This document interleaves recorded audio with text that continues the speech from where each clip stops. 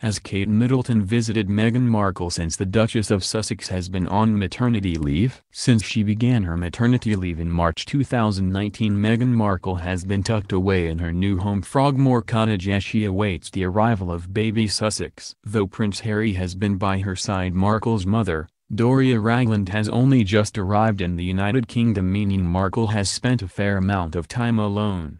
Since most of Markle's closest friends are in the United States and Canada, and she now lives about an hour away from her old home Kensington Palace where Prince William, Kate Middleton, and their kiddos live, we wondered if Markle might get lonely. Luckily, the Duchess has had a couple of visitors since moving to Frogmore. Has Kate Middleton visited Meghan Markle at Frogmore Cottage? When Meghan Markle and Prince Harry were engaged and living in their two-bedroom apartment at Kensington Palace, Markle would often visit Kate Middleton, who was pregnant with Prince Louis and battling severe morning sickness hyperemesis gravidarum. Now, it looks like Middleton has returned the favor by visiting with Markle. Though Markle did not attend church service or Queen Elizabeth's birthday celebration on Easter Sunday, she did get some lovely visitors later in the day. Both Prince William and Kate Middleton visited Markle to see how she was doing in the final days of her pregnancy. They also got to check out the newly renovated Frogmore Cottage. Since the Cambridge's royal duties have not slowed down and Markle shows no signs of going into labor, they wanted to take her a housewarming gift and spend some quiet, child-free time with her as she rested.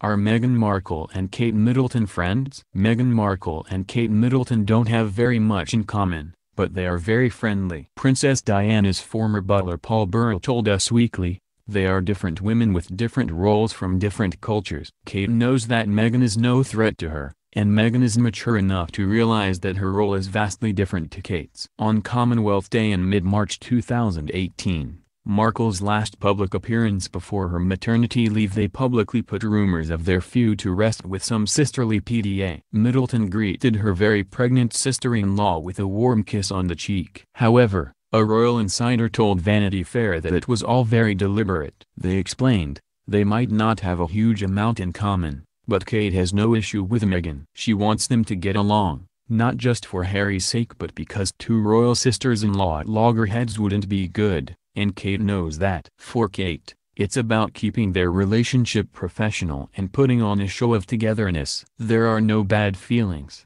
and I think Kate was keen to put an end to these rift rumors.